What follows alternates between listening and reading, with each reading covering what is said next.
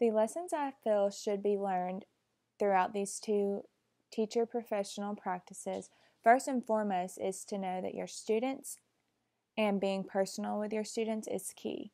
Also, I feel as if that I learned that the impact you make on a student's life will forever be remembered, whether it be good or bad. 3 specific lessons taught throughout these articles would be the first one I thought of: you can't judge a book by its cover, based off of Teddy had a reason to be behind and a reason to be dirty because he didn't really have the parental guidance and functions he needed throughout his house. 2, you never know who the next great leader will be. Teach all your students if they one day will become something huge. Never belittle your students. 3, your actions show more than you think. The way Teddy was treated by Miss Thompson was quickly picked up by the other students. My thoughts and ideas about teaching are forever changed and impacted by these 2 articles.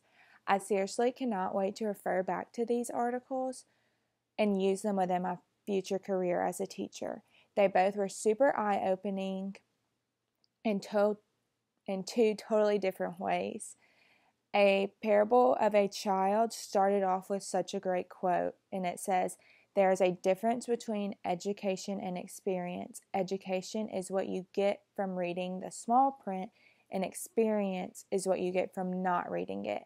That is 100% truth, because I feel as if you have to have both the experience and the education to get the successful and truly understand the topic. This article hit me different when it stated that you never know who the next great leader is, so teach them all you have, because honestly, you might be the only positive impact that these kids receive. Also, the ending of the article being that he had a dream at the very beginning about a student, when in real life it came out to be that it was his daughter that he had dreamed about. It meant a lot to me because I do believe the impact of your parents is huge, but it stated throughout the various number of teachers, this little girl, her father was the best. I also really loved how at the very end of this article, it states the quote of, "Where and how you will encounter this child is a mystery, but believe that one child's future may depend upon influence only you can provide, and something remarkable will happen.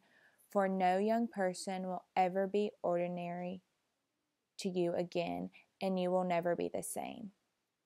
That quote right there just needs to be like framed in every school, because you don't know what's going to be thrown your way being a teacher.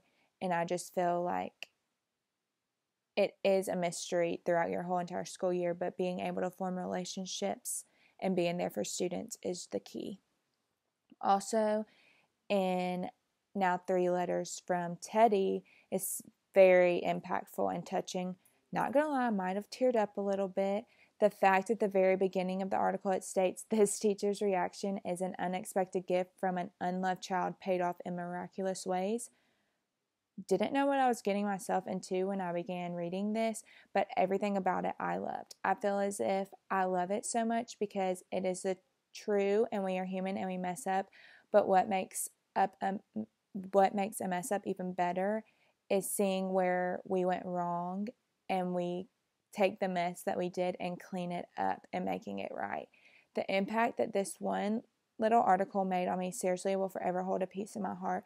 The struggles this child went through at such a young age, I can't even imagine, and I don't even want to imagine, but all he was wanting was love and approval, which breaks my heart. But what makes this article so empowering and different is lives were changed for the better, and there was overcoming moments with the help of just a little bit of compassion, peace, grace, and time, I believe. I know for a fact that Miss Thompson and Teddy could both say the end results were worth every bit of the hardship.